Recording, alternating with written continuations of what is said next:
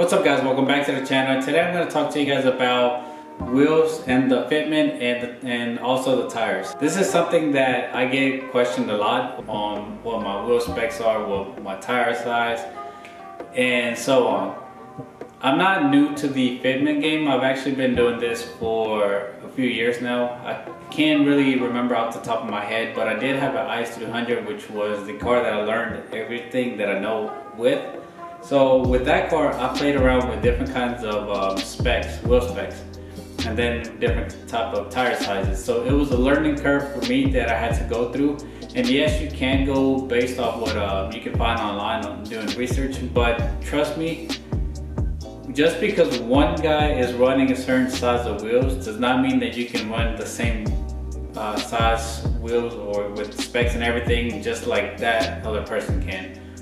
Because they can post up their wheel specs and everything, but you're not going to know all the work that it took to fit those that certain wheel. And that's just something that I had to learn as I went. And it's just kind of a test, like a trial and error type of thing. Sometimes you can actually nail it, and sometimes you kind of can't. The wheel specs on this car in particular, the wheels in the back are 19 by 10 plus 40. And the fronts are 19 by 9 plus 35, but I'm actually running a 12mm spacer, so technically they're 19 by 9 plus 23. Tire sizes, 275/35 in the back and 235/35 in the front. When I first got the wheels, they were 275/35 in the back, but the fronts were 245/40. Now those ended up being a little bit too aggressive, too meaty for the ride height that I had, and I ended up pulling my fenders just a little bit. Luckily they both pulled evenly, so it's really not that noticeable, but if you actually take a look at the car in person, you'll be able to tell. So I ended up going down 2 tire sizes, one in the sidewall and then one in the width. So that pretty much created more clearance and everything, and now I don't even have to roll my fenders. I don't have any rubbing issues, and the wheel is pretty flush, and I'm pretty happy. And honestly, I feel like I can fit a 245/35 in there. You can run different set of wheels, even more aggressive than I am. But like I said, it all depends on what you're willing to do and what you actually want to accomplish with or if you want a certain look, whether you want it for performance. So I asked some of you guys on Instagram, and I think I placed it on YouTube as well, but I don't think anybody's said anything. But let me go ahead and double check YouTube first. Alright, so nothing on YouTube, and I do have a few questions on Instagram, so let's see here. Alright, so the first question asked, based on your front wheel fitment, would you say it's possible to run a 9.5 inch wide? Yes, pretty much I have a good amount of space to run with, and when it comes to the wheel, the width and the offset, those two things play a factor. So I'm running a 9 plus 23, and if I wanted to run a 9.5, I would have to run a 9.5 plus 30, or I guess you can say 31, 29. So anything around that range will get you the same fitment that I have right now. You might even be able to run 10. It just depends on the offset. But 9.5, I feel comfortable running it with certain offsets. But also another thing is, remember, if you're getting a certain set of wheels, a wheel with a lower offset is gonna give you more in a aggressive fitment, whether it be a concave face or a lip. So if you go, let's say, if you're comparing a 9 plus 20 versus a 9.5 plus 30, the wheel with a plus 20 is going to have more concave than a 9.5 wheel, just because the offsets are more aggressive. So they're pulling the face inward a lot more than what they would do with a higher offset. So the next question is, what wheels do you have? I might have already said at the beginning of the video, but I'm running BC Forge HBR5s.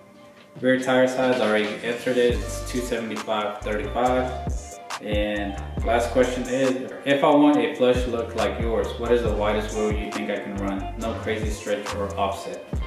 So like I mentioned, pretty much my rear is maxed to my knowledge. I can run more aggressive wheels, but I'd have to run a smaller size tire, and that's one thing that I don't want to do. Right now I feel comfortable being able to put some weight in the back without any rubbing, because obviously if I go with the wider tire, it's going to create rubbing.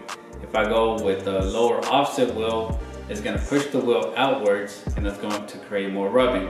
So I'm pretty happy with the rear. I wouldn't change it. And the front, you guys already know, I'm kind of torn on using a 245/35 or keeping a 235/35.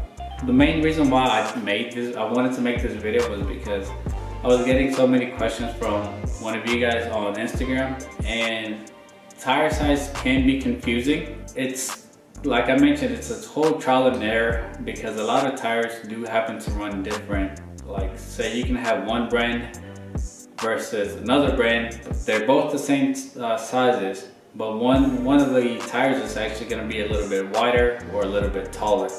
It also depends on how the sidewalls are designed. So most of them are right, and there's two tires that I know run either small or bigger, and one of those is the Nanking. Those typically tend to run a little bit thinner than or skinnier than all the other tires. I know Nanking was actually a popular tire to run a few years back because you were able to get the most stretch out of it. And the one that runs a little bit wider to my knowledge, I've never actually tried it myself, but there's so much information on the internet stating that they run up from like half to one size bigger, and those are the Federal brand tires. So keep in mind, let's say if you do want to get Federals, I would probably run, if you want to run a 275, I would probably play it safe for the first time and go with the 265, because you'd rather have it be a little bit skinnier versus being a little bit wider. Because if I try to run a 285, I don't think it would actually work for me. So let me show you guys what I'm talking about. All right, so you guys can see this is a 275/35, and I have enough clearance here, and I could try to run a 285, but I'm scared that it's actually gonna be rubbing here every time I hit a dip. And honestly, this is just as perfect as it gets in my opinion when you're not running a stretch. So it has like a baby stretch, but it's enough to create that clearance, so whenever the wheels go in, whenever you hit a bump, you know, they're not gonna be rubbing. So with this, if you want to run a wider wheel than a 10, you're gonna have to, let's say if you're trying to run a 10.5, you would probably have to run something like a plus 45 to plus 50. And that's for you to get the fitment, and without having to stretch the tire. But if you do want to stretch the tire a little bit, I mean, you could probably go a little bit more aggressive with the offset. Maybe do it like a 10.5 plus 40, keep it the same offset. It'll push it out 1/4 of an inch outwards, and you could probably get away with the 265, and you'll have more of a stretch than this than a than the 275 on a 10.5. So for the front, you guys can be the judge whether if this is something that you guys like. So hopefully that answers some of your questions. I know I'm still gonna be getting a lot, and I understand that. That's fine. Like, I'm here to help you guys. I went through the whole learning process as well. But just do some research, browse online. Don't be afraid to ask other people what their specs are and if they did anything crazy to make it fit. There's other people out there that are running way more aggressive specs than I am. And all it takes is a little bit of camber, and you do have to ride low.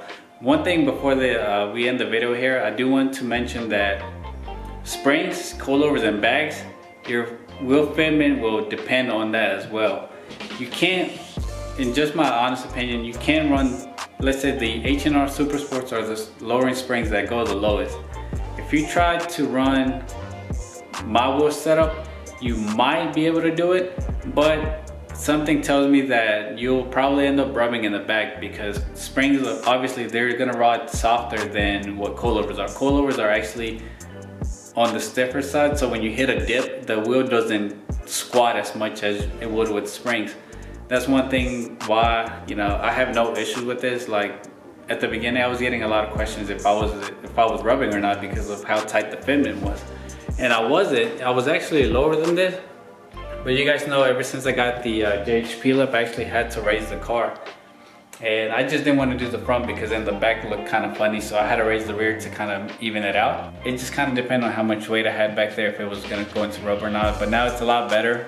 And I do have it cambered in the front. I ended up cambering it -2 degrees. And then before I actually did it, the camber was set at -1. And that brings me to my last point. So some people have been asking me about the camber, and typically on all the cars, once you lower it, your back wheels start to camber slowly. And it depends on, so obviously the more you lower it, the more that the wheels are gonna go into camber in. The front ones don't do that, so that's why, so a lot of the coilovers now, they have camber plates, so you can actually try to match the rear to the front. And with springs, you're not going to get that much camber because you're not going that low. So that's another thing to keep in mind, guys, if you're still trying to decide what you want to do. My recommendation is, if you want to lower your car but you really aren't feeling springs, just keep saving. Wait till you get coilovers, because honestly it'll save you money in the long run, which I'll end up making another video talking about this, some of the mistakes that I've done when it comes to modding a car.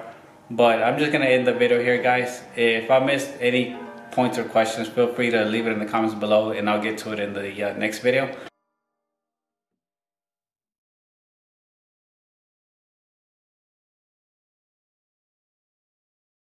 But once again, thank you so much for watching, and I'll see you guys in the next one.